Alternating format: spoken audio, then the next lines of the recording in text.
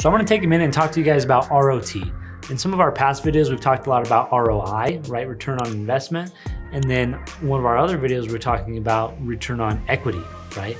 So those are really good topics and really good things to look at. And you can find those videos in the description below. But today we're gonna talk about ROT, return on time. I recently had a friend reach out to me and said, hey, I'm going to Hawaii soon and I want to make $1,000 in the next 2 or 3 weeks. And that $1,000 is in addition to just his, his regular income, his W-2 job. So he asked me, hey, what ideas do you have? I've been looking at flipping stuff on Facebook Marketplace, flipping stuff on eBay. I've been looking at all these different avenues.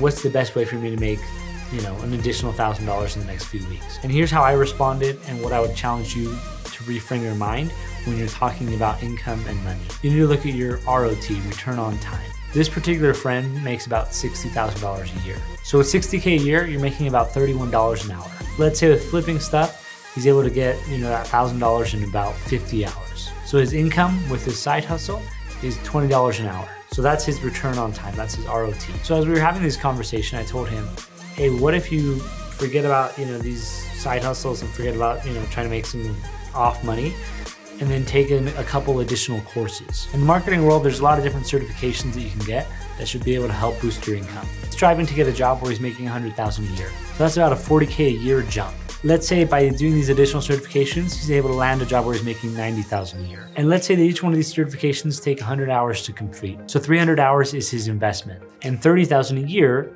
is his additional return. So you take that 30,000 and divide it by 300. The answer is 100. So $100 an hour is how much he was able to increase it. So this is where ROT gets crazy, is that's not $100 an hour once. Now for the rest of his working career in that industry, he'll be making that additional 30,000 year over year over year. So he invested those additional 30 hours, and let's say he stays in a job like that, for 10 years. Now it's become $1,000 an hour was what his time was worth by taking those additional courses. Now we're gonna take and apply that to real estate. I speak to some pretty high earners that say, hey, I wanna get involved in real estate. I wanna flip homes, or they wanna do different aspects of real estate.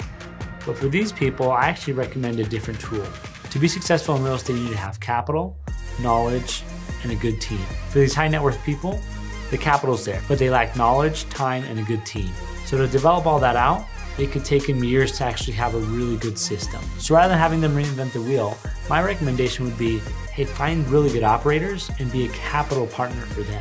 That way you're able to have your money working for you, but you're able to have your money working for you passively. And in that additional time that you've now saved yourself, double down, going really, really deep in what you're doing and in what's already creating a really good income for you. And now you have these two vehicles working for you. Your money's working for you here on a passive end with great operators, and the money's working for you actively here in the job that you already enjoy and are getting paid very well to do. But again, if you're debating there, go back, reverse engineer it, and find out what your ROT is, and then make the best decision from there. Hope this video was helpful. If you guys have any questions, reach out. Always happy to help.